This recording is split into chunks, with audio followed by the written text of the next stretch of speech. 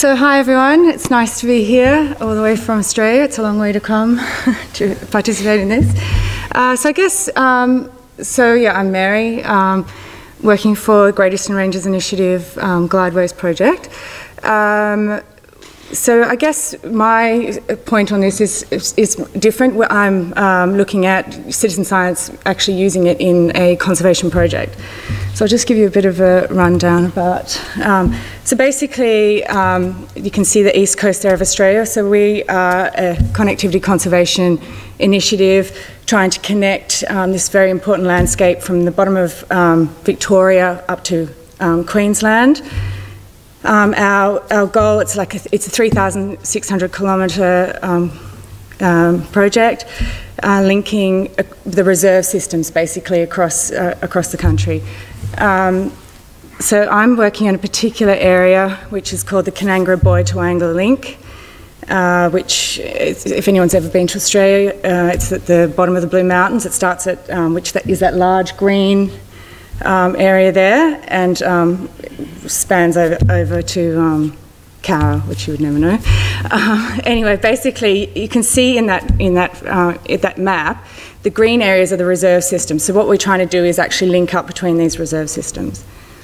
And you can see in those photos there what it kind of looks like in between the national parks and on the private land. So basically, we're a partnership, and we're full of all different organisations, from community groups, Aboriginal groups, universities, government agencies, etc. We decided to. It's very hard to sell connectivity conservation, so we started a project with a focus on cute, cuddly gliding possums. I don't know if anyone has ever seen a gliding possum, but basically it's a small little mammal that has a membrane between its arms down to its legs, and it can glide between trees. It's very cute. So basically it just happens to be, we have 5, they're threatened species. We have 5 out of 6 in the area that we're working in. And the requirements that they need really align with a lot of other animals and other threatened species in our environment, so it sort of works very well. So things that we do for gliders actually help a whole range of species, such as koalas, robins, frogs, and spotted-tailed quolls. So basically we aim to increase the range of private land conservation instruments, so that's getting people who've got good habitat on their property to put them under long-term conservation, and involve landholders and local communities in citizen science projects to map and monitor glider populations. We also involve schools and Aboriginal groups, and we're doing a whole lot of restoration works. So community engagement is a really big part of what we're doing, and we really, basically we're working in the areas outside of the reserve system, so we really need the community to be involved. And so I'll just quickly get onto the citizen science. So basically, citizen science is a really big part of this project. A lot of citizen science is more about community engagement than actually really getting data, but for long-term monitoring, we really need to have people on the ground recording and observing changes over time.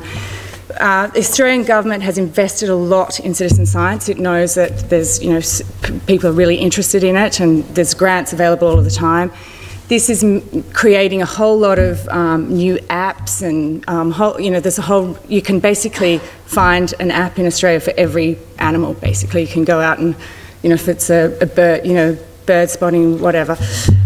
So there's a whole lot of resources that we can use for that.